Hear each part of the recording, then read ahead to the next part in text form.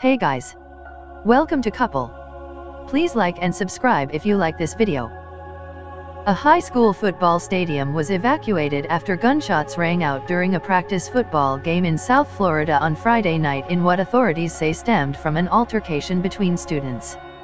Deputies say a group of students got into a fight that resulted in gunfire and 2 people were shot, CBS West Palm affiliate WPEC reports.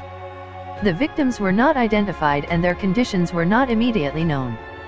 Palm Beach County Sheriff's spokeswoman Terry Barbara said a group of students got into a fight during the game at Palm Beach Central High School.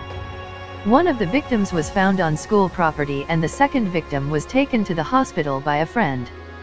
The Palm Beach Post reports a helicopter landed on the field, and a man was being treated on the track.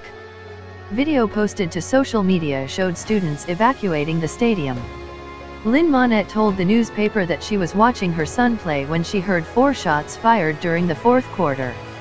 She said the shots were coming from the far end of the bleachers underneath where the band sits.